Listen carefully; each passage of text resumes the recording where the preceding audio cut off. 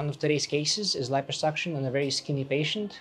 When somebody is very skinny, one of the important things you have to do is not to take too much fat and not to make the layer too thin, because otherwise you will see dents and irregularities, especially in the lower stomach. As we do this liposuction, I'm going to take 90% of the fat, not 100% of the fat, to preserve that thin layer to keep everything smooth.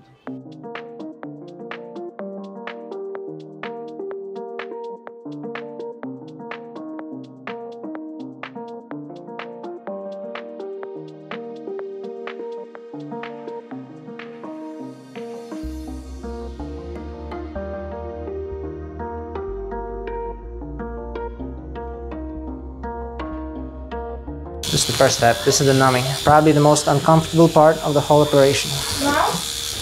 Yeah, right now. This is what I was doing here. This is the worst part, but we're almost halfway done with it, okay? Really? Yeah, you're doing good.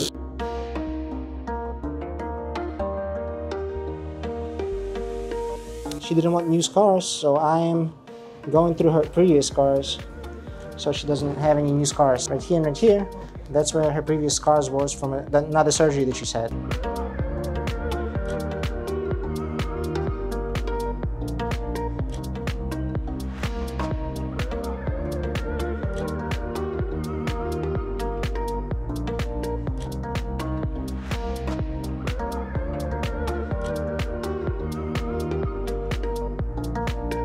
So her fat comes out very easily. So the main thing with her is not to create any dents in the skin. So I gotta be very careful because she's skinny too.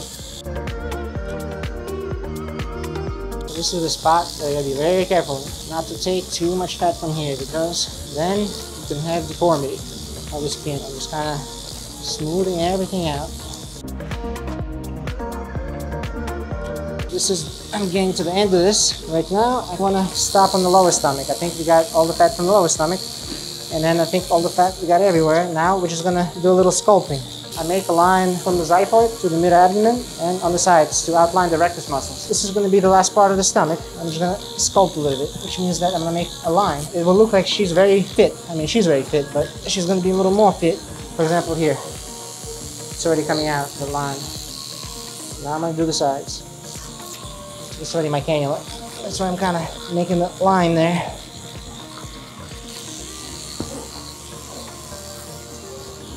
Then same thing on this side. One, just make sure all the fat is gone. So when she's healed, the lines will come out and you'll be able to see. From her, she's skinny, but look, we got 700 cc's of pure fat. She barely had anything here. So now, time to get those love handles. Even if the person's skinny, it's impossible to get rid of these sometimes in the gym. But 2 minutes here, and they'll be gone. I think I took all the fat from this side already. You see, there's just nothing but the cannula. Nothing but skin.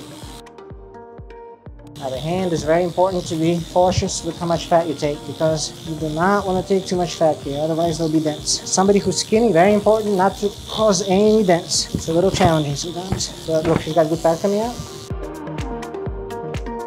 I got all the fat I want to get from the arm. Now I'm going to get the anterior axilla. I don't want to make an extra incision here, so I'm going to use the same incision to get all the way up there.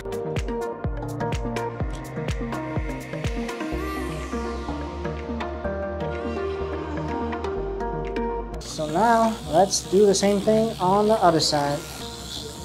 I'm going right for the waistline. Try to make it as thin as I can. Here, also got to be careful not to cause any dents. Taking the fat without messing up the skin. I'm almost there. Just a little more.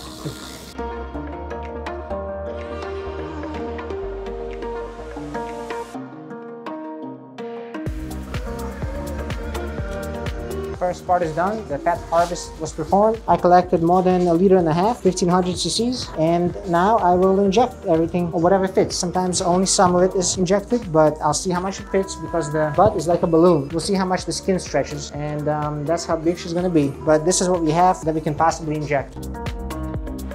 Now I'm working on a hip. Hip dip, and I will fill it in.